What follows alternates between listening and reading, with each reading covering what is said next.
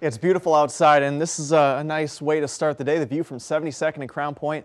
Lots of colors reflecting off those few clouds. 50 at the airport, south winds at about 10 to 15 miles an hour. The few clouds and the south winds have helped keep temperatures in the upper 40s and low 50s overnight. Just a couple of places like Wahoo, Bellevue, and Miller down in the mid to upper 40s. So these clouds will scoot through early this morning, and then a lot of sun's in the forecast this afternoon with lighter winds as well. There's the sun coming in at noon. Already we're in the upper 60s and near 70 by the middle of the day. Southwest to west winds, maybe a couple more high thin clouds by 3 or 4 o'clock.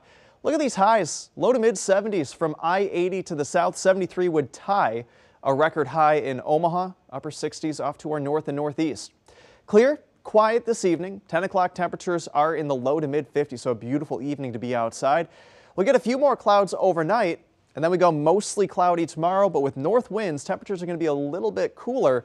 And we keep the clouds heading into Saturday, and by the afternoon, you can see a couple of light rain showers trying to move in down to our south. So a more typical November football forecast for Memorial Stadium on Saturday. Temperatures in the mid-40s through the game. Maybe a rain shower by the third or fourth quarter. But the better chances for rain as we head into the weekend will be Saturday night into early Sunday morning. And I can't rule out a snowflake mixing in off to our north, but no snow accumulations.